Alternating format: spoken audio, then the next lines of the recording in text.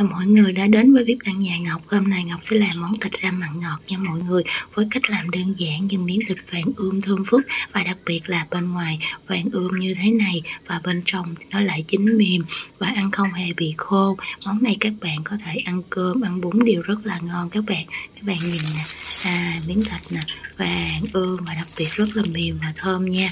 Từng miếng thịt khi cắt ra các bạn, ở bên trong nó rất là mềm, nó không bị khô, không bị cứng ha. Cái này chúng ta cắt ra từng miếng, các bạn có thể gói cùng với bún hoặc là các bạn ăn cơm với trắng cũng rất là ngon. Các bạn nhìn nè, miếng thịt nào cũng vàng ươm thơm phức luôn, với cách làm đơn giản nhưng chúng ta lại có được một bữa ăn ngon. Và các bạn hãy cùng vào bếp để làm với Ngọc để làm món thịt ram mặn ngọt này nha các bạn. Mời các bạn cùng vào bếp với Ngọc để làm món này nha.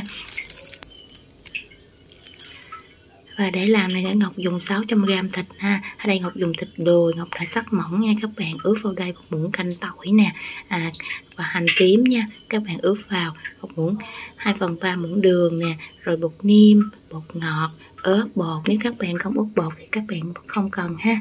Sau đó chúng ta ướp vào đây 1 muỗng canh dầu hào và 1 muỗng canh nước mắm. Các bạn sẽ trộn đều lên. Sau đó các bạn sẽ để cho phần thịt này thấm gia vị trong vòng 30 phút nha.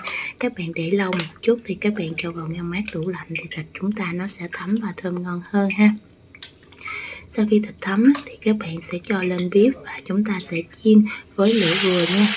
Với đó thịt này chúng ta ướp đều nên các bạn mở lửa vừa. Khi mà thịt săn lại thì các bạn sẽ mở lửa nhỏ riu để cho thịt chúng ta chín vàng nha các bạn.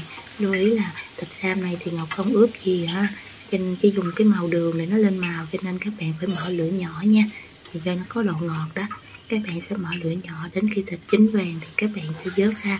Lúc này thì thịt nó đã vàng rồi nè, các bạn sẽ lăn đều lên chảo để cho nó cháy cạnh, ăn nó sẽ ngon hơn. Sau đó thì chúng ta sẽ lấy ra nha các bạn. Các bạn nhìn đây, từng miếng thịt vàng ươm thơm phức này nè các bạn. Cái này các bạn ăn cơm, ăn bún đều rất là ngon luôn đó. Các bạn nhìn đây, dĩa thịt vàng ươm thơm phức đây. Và trên tay Ngọc là dĩa thịt ram vừa mới làm xong nè các bạn thấy không, rất là thơm luôn. Mời các bạn nha. Và bây giờ Ngọc sẽ cắt cái phần thịt này ra cho các bạn xem. Các bạn nhìn nè, từng miếng thịt vàng ươm thơm phức như thế này.